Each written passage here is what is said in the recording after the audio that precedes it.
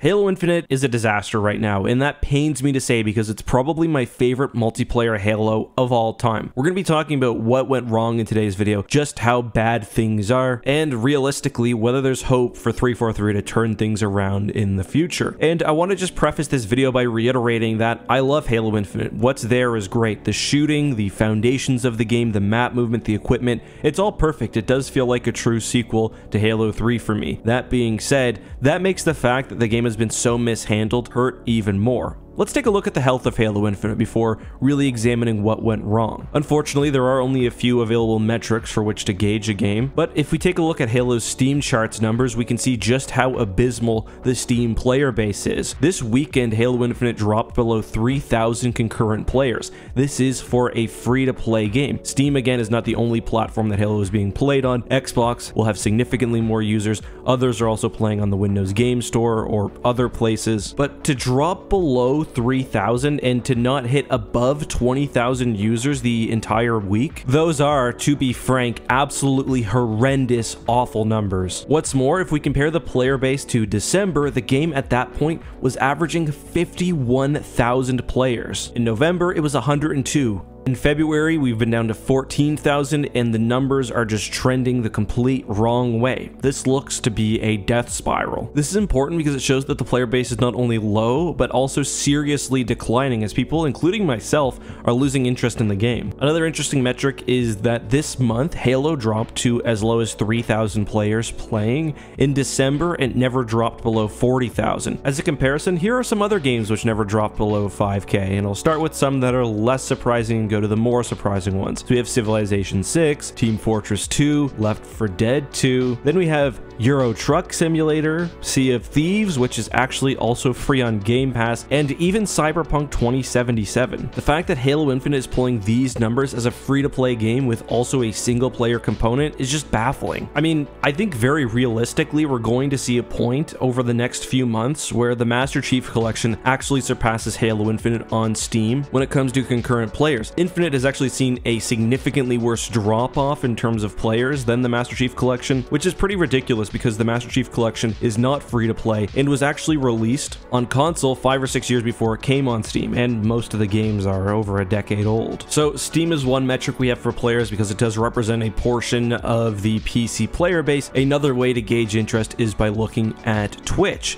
Now, obviously, the popularity of a game on Twitch doesn't necessarily one-for-one correlate with the popularity of the game overall, but you can still see the really disappointing trend in general interest in Halo Infinite. And to be honest, the numbers would be far worse if there weren't several big events which offered Twitch drops which have artificially inflated the overall viewership. As I'm recording this, Halo Infinite is the 51st most popular game on Twitch. It's averaging about 7,000 viewers over the past 7 days, and realistically, that's less than one large to medium-sized streamer, so that's not good. As a comparison with some other shooters, at the time I'm recording this, remember, Halo Infinite averaged 7,000 viewers over the past week. Call of Duty Warzone had 63,000, Destiny 2 had 9,000, the mobile game Clash Royale had 8,000, Elden Ring, which hasn't even released yet, 8.4 thousand. As a note, I'm extremely excited for that game. I've been playing through Dark Souls 1 and 3, and I will be playing it on the X2 Twitch. Valorant and Fortnite are both above 100,000, and just general, there's very low interest, and it's not good. So things are really bad. This is a free-to-play game, and there's no general interest in it, which is concerning, especially because this is supposed to be the ultimate Halo game,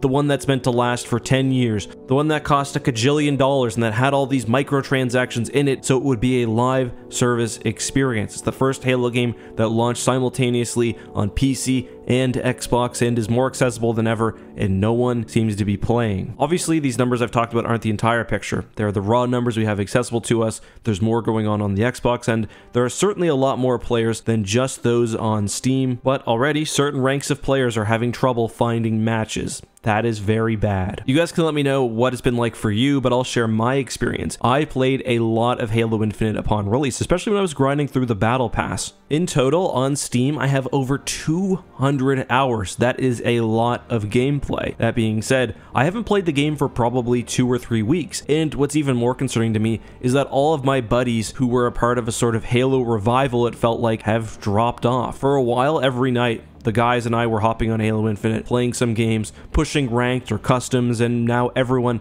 has moved on to Apex or whatever else, and just lost interest. Why is this happening? Well, it's a mix of the fact that this isn't seemingly a live service game, there was very little launch content, and some of the decisions made by 343 or the higher-ups at Microsoft were so greedy that they could only possibly be justified by a game receiving regularly and meaty updates. Let's talk about the other really popular shooters in the niche right now, especially the ones with real staying power. Games like Fortnite or Apex. They have a robust shop, they have frequent events, and the game is constantly being changed because that's honestly what players need nowadays for there to be any sort of ongoing interest. But the game also needs to launch with enough features to keep fans engaged, and that's, I think, Halo Infinite's most serious sin. The game launched with less maps than pretty much any other Halo game except maybe Halo 5. And that's to say nothing of the gameplay offerings, which are just abysmal. Right now, and this is true, there are 5 ranked maps in Halo Infinite. That's less than Star Wars Squadrons launched with. Add to that the fact that there's only 4 or 5 multiplayer modes and less in ranked, you're getting a very, very stale experience. In contrast, let's take a look at what Halo 3 launched with in 2007, with a portion of the team and no promise of a live service model. Halo 3 launched with Construct, Epitaph, Guardian, High Ground, Isolation, Last Resort, Narrows, Snowbound, and The Pit, all of which could be played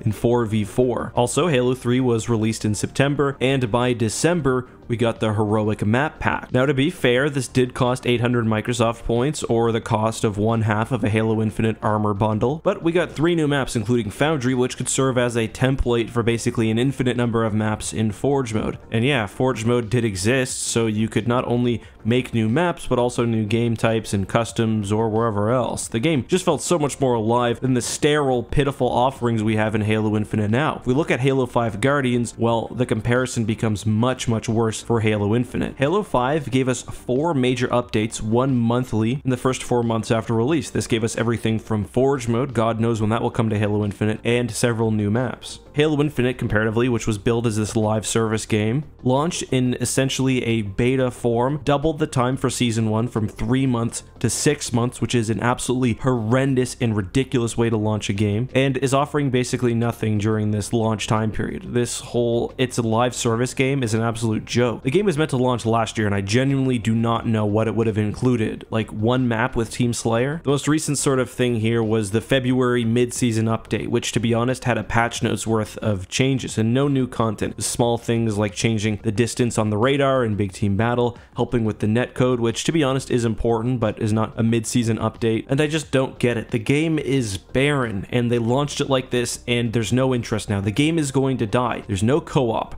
There's no Forge. There's 5 Team Slayer maps. It will be 6 months before any new content. Big Team Battle was largely unplayable for a while. Theater mode is broken. Forge mode is gone. The game is filled with cheating, and the private servers aren't even stable enough for tournaments to run smoothly. And trust me, I know that. It's baffling. I'm a huge fan of the game, how it works, but the way it's been managed it's ridiculous. Especially given the fact that the small events that have been in the game have really just been nothing. This game obviously needed another year or 6 months in development because it's horrendous right now. And that's ignoring the fact that it was shipped in this state with an absolutely horrendously priced store and among the greediest monetization systems I've seen in a free-to-play shooter. I don't know, I just don't know. I want to be hopeful about Halo Infinite, but I've got no reason to be at this point. The most shocking thing about this to me is that the game didn't launch with any big new experience. Most Halo games, at least since Halo 3, have tried to have a new big hit feature. And to be honest, for shooters, that's kind of important in the current landscape. That can be Warzone or Firefight or something else. This game had none of that. It simply added more players to Big Team Battle, which I don't think they're even using right now. Had 343, say, launched a Battle Royale or launched a large-scale game mode or launched something new, then I think the really poor launch offerings in terms of maps and game modes would have been understandable. I know people don't want a Battle Royale in Halo. First of all, you're wrong. Halo gameplay would translate incredibly to a Battle Royale, but either way, it doesn't have to be that. It could have been any new thing to get eyes on the franchise. I think a Battle Royale or something is probably coming in the future, but I just wonder whether the game is going to be beyond repair at this point. The numbers are really, really bad. If this was a paid game, I think it would be pretty much dead, but I don't know. Let me know what you guys thought. I know this video was really negative, but I just can't help but feel that way about Halo Infinite. The game is a blast when it works. The game is a blast when there's content that feels fresh, but right now, it's just not good. Let me know what you guys think. Until next time, be safe, have a good one, and may the Force be with you.